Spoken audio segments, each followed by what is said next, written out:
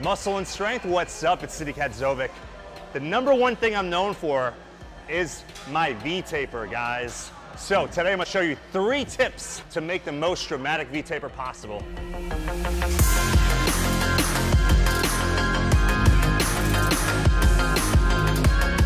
I believe that there's 3 fundamental body parts that make a crazy V-taper. And we're gonna start from the bottom up. So exercise number 1 is gonna be for our quad sweeps, and we're gonna utilize this with dumbbell goblet squats.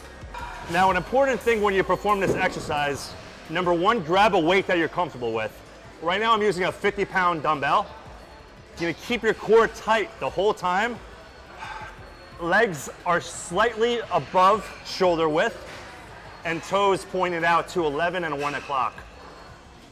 Contract and squeeze at the top. Drop down slowly, squeeze.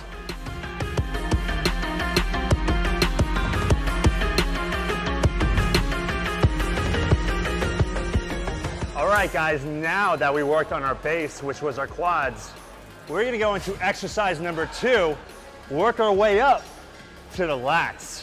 So the reason this exercise is so effective is because we totally isolate our back. So we're leaning against the incline, and what we're doing now is really contracting and retracting those shoulder blades back and coming back down control.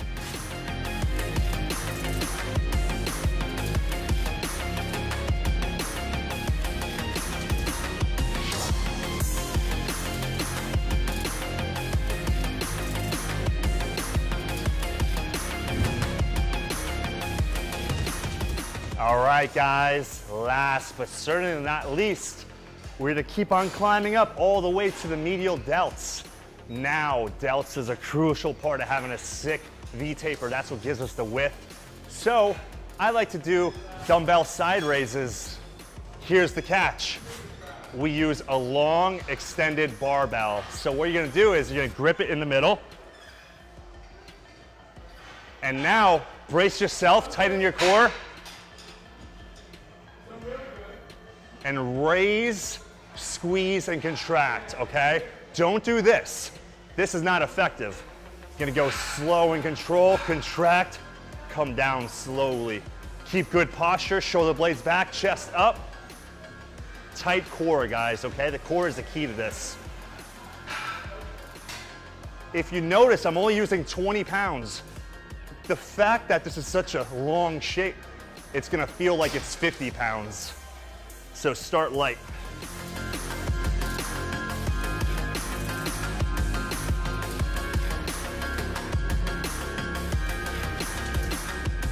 All right, guys, that's it. That's my 3 tips for V-taper. Something I want you to keep in mind.